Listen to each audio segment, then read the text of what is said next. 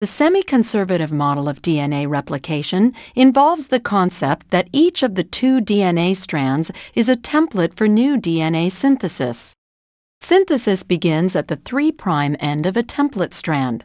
An enzyme known as DNA polymerase selects the precursor nucleotide that can form a complementary base pair with the nucleotide on the template strand.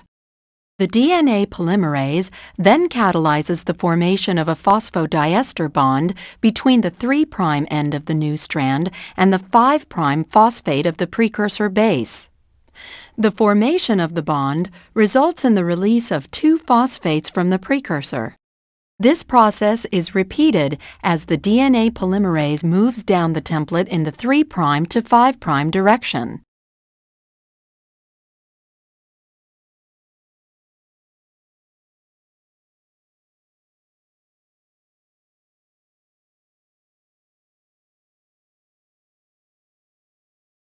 During DNA synthesis, many polymerases also act as proofreaders to detect errors in base pair formation.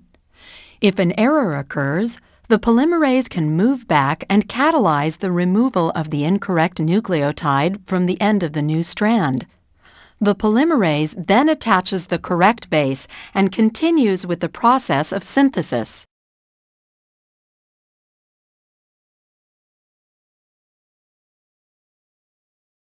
During replication, DNA helicase unwinds a double-stranded DNA to expose the 2 single-stranded template strands. Proteins known as single-strand DNA binding proteins, or SSBs, stabilize the strands. Since the template strands are antiparallel and new DNA is made in the 5' to 3' direction, the process of chain elongation occurs differently on the 2 strands. For example, let's look at the replication fork in an E. coli chromosome. First, DNA primase synthesizes a short RNA primer in the 5' to 3' direction. Next, DNA polymerase III adds DNA nucleotides to the RNA primer in the 5' to 3' direction. This new DNA is called the leading strand because it is being made in the same direction as the movement of the replication fork. On the top template strand, DNA primase synthesizes a short RNA primer in the 5' to 3' direction. Then, DNA polymerase III adds DNA nucleotides to the RNA primer in the 5' to 3' direction.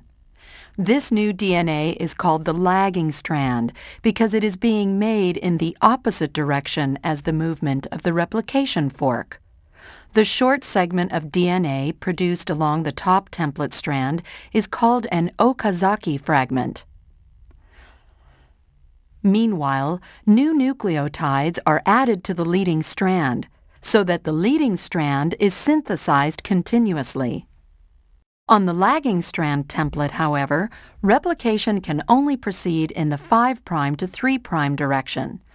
For DNA replication to continue on that strand, a new RNA primer is synthesized by primase near the replication fork. The primer is then elongated by the action of DNA polymerase III to produce a second Okazaki fragment.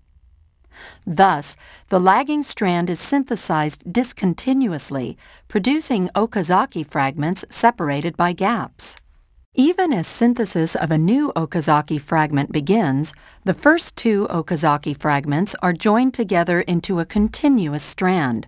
First, another DNA polymerase I, removes the RNA primer and replaces it with DNA.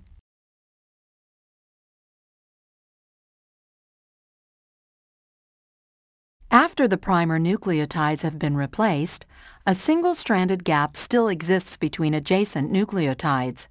An enzyme known as Dna Ligase closes these gaps. The action of Dna Ligase produces a longer, continuous DNA strand. The process repeats as the DNA continues to unwind. Because one new DNA strand is synthesized continuously and the other is synthesized discontinuously, This model is called the semi-discontinuous model for DNA synthesis. Subscribe to my YouTube channel, The Bio Way on YouTube, and press the bell icon so that you will never miss another update from my channel. Thank you.